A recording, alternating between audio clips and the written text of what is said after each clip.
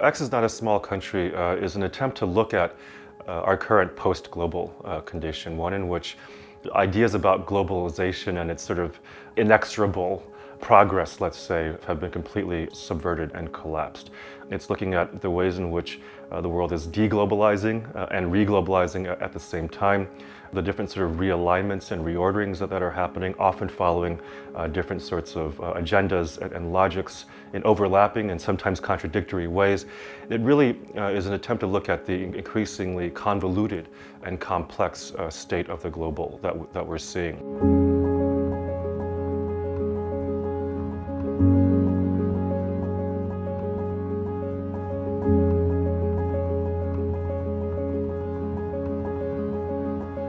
To understand a bit more what this post-globalist idea means. We're talking about infrastructures, we're talking about supply chains, we're talking about places of extraction, but also places where the resources that are extracted are manipulated, transformed, and applied. We're talking about territories that, even if they are really far apart, are indeed connected. We're talking about economies and also about e-commerce platforms. So the participants indeed, in different ways, through different means, through different tools, they bring it here into a research, case studies, which are indeed extremely tangible.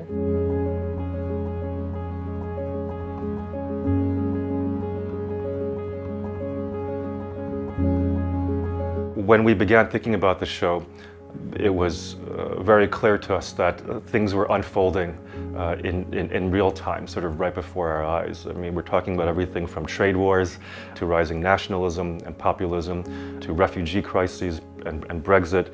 And then, of course, the pandemic hit. And that really sort of emphasized this very confounding state of the global that we're now seeing.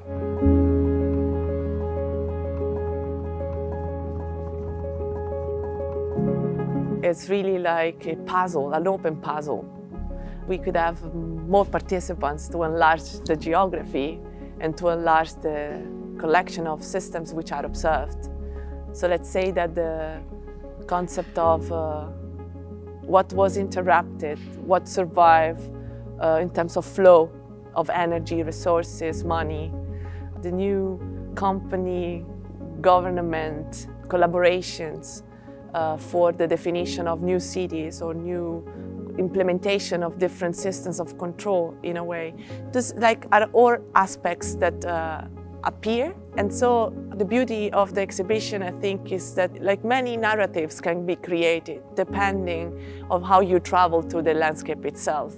Do you look at resources? Do you look at materials? Do you look at territories? Do you look at the characters, the people? That's the final reading could bring, which is indeed also open and in question.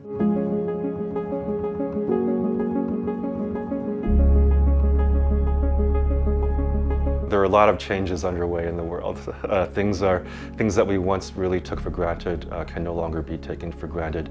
Different ways of seeing, of understanding, of comprehending, of even constructing in our minds what the world is through these narratives that we have been following in recent decades. Those have all broken down.